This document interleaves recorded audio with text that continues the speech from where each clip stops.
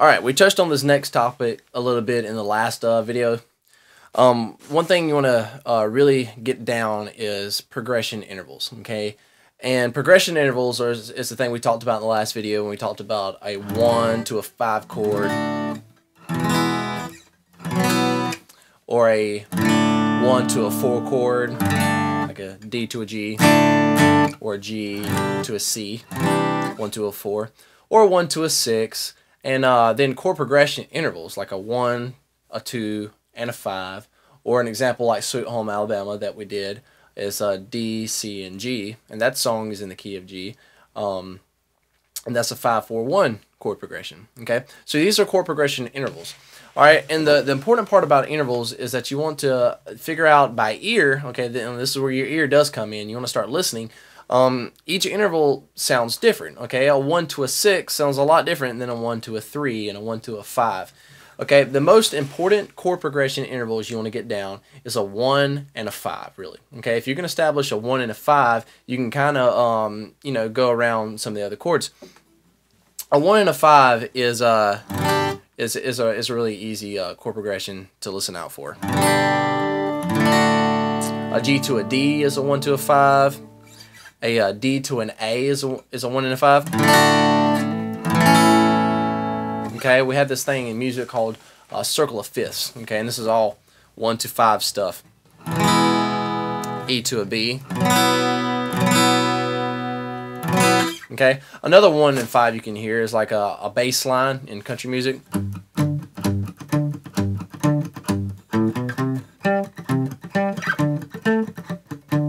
Okay, you hear that little bass walk in country music and bluegrass and even old gospel music.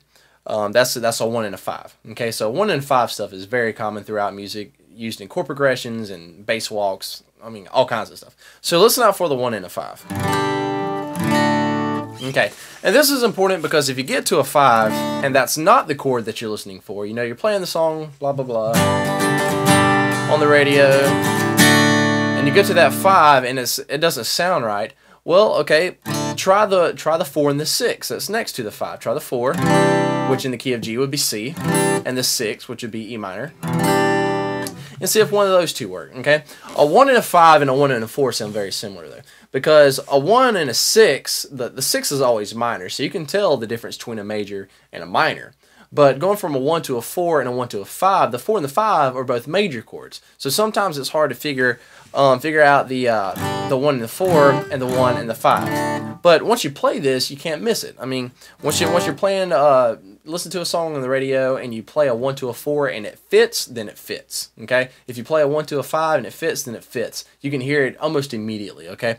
Once you nail these chords down and you on top of the song, there's really not too much guessing around for the most part. The chord is the chord. Okay.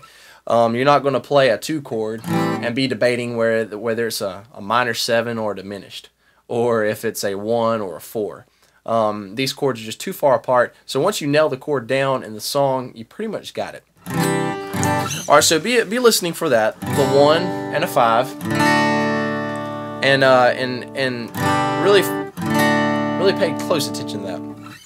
Okay, that's a tonic and a dominant that you want to listen for. That's the musical terms for there. The 1 being the tonic, and the 5 being the dominant, and the 4 being the subdominant. Okay, so you notice there's 2 dominant words there, subdominant and dominant. So I guess that's a musical term for saying that the 4 and the 5 is kind of hard to listen for. All right, so another key element to listen to that we talked about in the last video is knowing that chord progressions only consist of a few chords. Okay, chord progressions don't consist of 5, 6, 12, 20 chords. They only consist of 2 or 3 or 4 chords, really.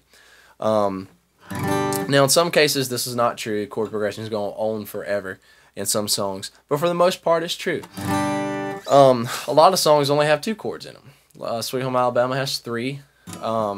There's just so many songs. I know a simple song, kind of a bluegrass. You know, Gin and Juice that Fish did. They covered it.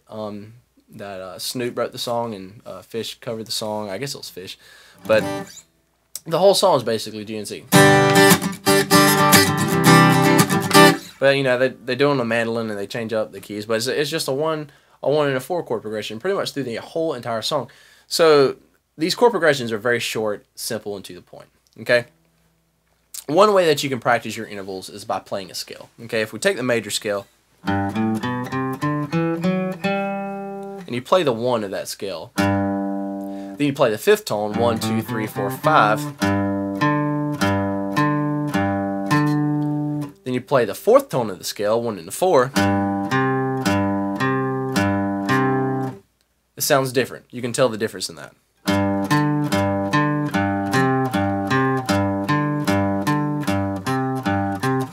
Okay? So that's important to do because you're not playing chords as a bunch of clusters of notes. You're playing notes, and you can hear the interval difference between a 1 and a 5 and a 1 and a 4. Alright, then maybe try a 1 and a 2. Really close. Just a whole step apart. And then a 1 and a 3. Okay, so let's go through some of these intervals. A 1 and a 2, like I just said, is really close. A 1 and a 3 actually makes a chord. A 1 and a 3 of a major scale is a major chord. Okay, that's all it takes to make a major chord is a 1 and a 3. A 1 and a flat 3 is a minor chord. Okay, so if you play a 1 and a 3, it sounds like a major. Okay, then you'd play the 1 and the 4, the 1 and the 5, the 1 and the 6, the 1 and the 7. A 1 and a 7 always is important because, not important, but easy to recognize because the 1 and the 7 always has this dissonant, kind of weird sound, like it's not working out too good. And the reason for this is because my 1 is a G and my 7 is an F sharp. Okay, even though they're 7 notes apart, a G and an F sharp in music is close together, so it's going to make it a dissonant sound. Okay, it's like a major 7. Okay, so let's take this a step further. A 1 and a 4 and a 5. You want to listen out for it. They're all majors. Okay, that's really the hardest part. That the 1, the 4, and the 5 are all majors. 1 to a 4, 1 to a 5. 1 to a 6 is real easy because the 6 is up there all by itself and it's the only minor up there. Because you got your first chord is a major, second and thirds are minor, 4th and 5th is a major, and 6th is a minor, and that's pretty much it. So the 6th is sitting up there by itself, all by itself, it just has a little minor chord waiting to be heard. Alright, so 1 to a 4, 1 to a 5, 1 to a 6. Then you got your 1 to a 2. And 1 to a 3. And you can kind of pick those out pretty well too because they don't sound like the relative minor. Okay, remember that the relative minor, in this case it'd be E minor 7, applies to every key though. The relative minor could be a starting chord for a song. It starts on the chord. Relative minor begins with the chorus or the verse. Remember the tonic and the relative minor are usually 2 key points of the song. Okay, so the second and the third chords of the song, the other 2 minors, are pretty easy to recognize. Alright, let's establish the difference between these. The second chord, this is kind of hard to explain, but a 2 chord kind of sounds like the song's about to change or there's about to be a build-up. A 2 chord happens a lot on a bridge. Okay, I'll give you an example. Playing a chorus, then I go to a bridge.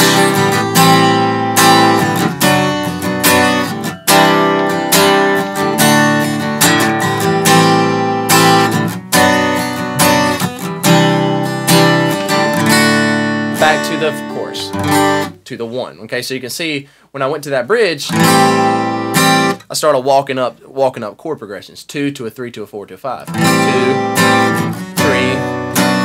4, 5. Sorry, messed up there.